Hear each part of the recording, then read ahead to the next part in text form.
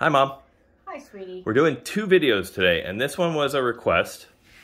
And you can go ahead and you said you wanted to say something to her. I want to say hi to Aisha, and thank you for asking. One of my favoriteest movies is The Shooter. Right. I don't think that probably people would expect me to be into Let's Go to the Shooter, but I like this movie because I like the guys who are in it. And I particularly like the idea that ongoing in the movie, I wanted to see this guy win. Yep. I wanted to be with him in a winner's circle because he had been right. As Mark Wahlberg was the person who was in trouble all the time. And Michael Pena, I believe, was the one guy who did help him. Yep. It is my... I can't even tell you why. I really think I like the idea of a winner. But I did in this case, and I thought it was very well done. So if you haven't seen it, go see it, and then let me know.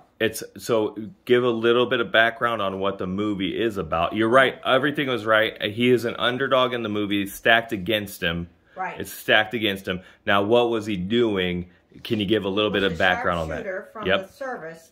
And they're called snipers, just so you're right, but they're called snipers. Yeah. But apparently a kind of a fake group comes together, says they're from the service and they need some help because the president is under fire and they think it's going to be a sharpshooter who will be coming after him.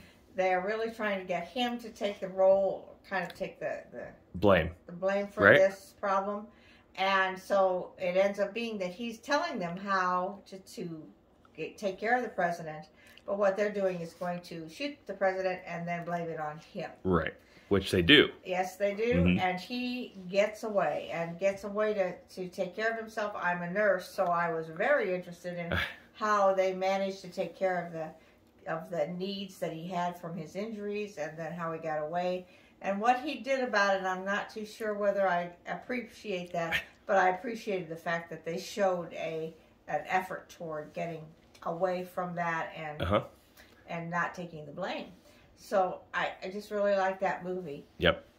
Pretty good. Do you remember the names of other people in it? There's some pretty big names. Glover was the leader of the...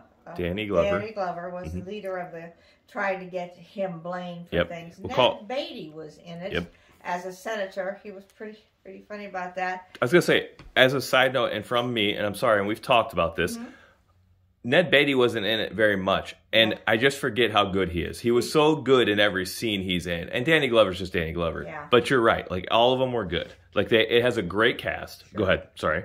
Well, I was just going to add one more thing that I had thought about recently, and that is if you get the chance, a movie that was a good deal like that in my way, and the one that I'm speaking of, but different in character, it was Matt Damon with the Martian. He had to fight natural things, right? Because it's a little different on Mars.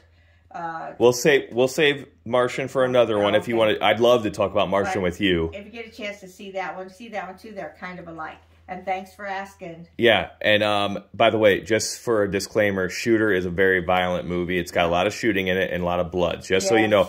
But if Mom likes it and it has a lot of that stuff in it, I think that means it's a pretty good movie because she's not normally a gory movie person. So, as a matter of fact, I probably would ignore Thank you so much.